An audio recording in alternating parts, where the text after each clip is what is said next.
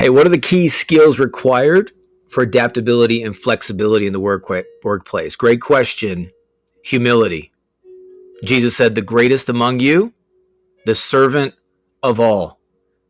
Imagine even just the sequencing of Jesus's schedule. I think the Chosen does a great job at that, where he's, scriptures tell us early in the morning he went off to pray, or late in the evening he went off to pray.